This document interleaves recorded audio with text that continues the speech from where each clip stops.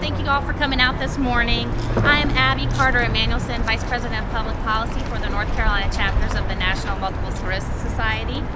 I am pleased to announce and introduce you to the organizations gathered here today that have formed a new coalition called Citizens for Responsible Healthcare. Members of this coalition are coming together to work on establishing a health benefits exchange that is transparent, accessible, and accountable to North Carolinians. As you may know, the Health Benefits Exchange is a new competitive insurance marketplace that will open in 2014. Most people who do not get affordable health insurance through work will purchase insurance through the exchanges.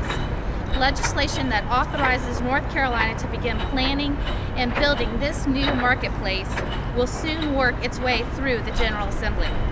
Citizens for Responsible Healthcare want to make sure that any bill creating a competitive health insurance market in the state meets two fundamental principles. First, the health plans offered in this new marketplace must be easy to understand, have clear benefits, and offer good value. This market must promote real competition and greater transparency.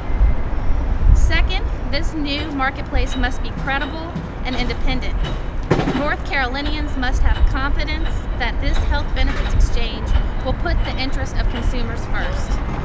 This means that insurance companies will not be allowed to serve on the governing board of this new health benefits exchange and marketplace. We do not think that insurance companies should have any role in regulating themselves.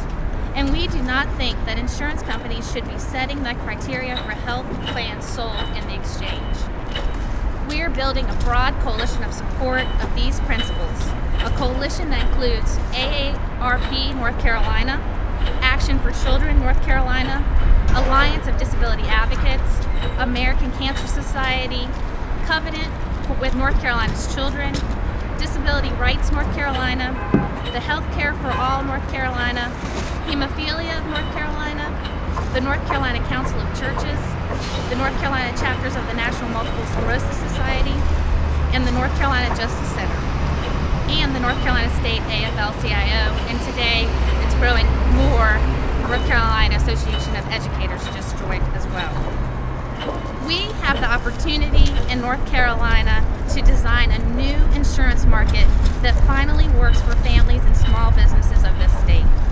We have an opportunity to simplify the confusing process of finding a good quality health plan. Working together, we are confident that we can get this right. Working together, we can build a consumer-friendly insurance market that is competitive, fair, accessible, and transparent.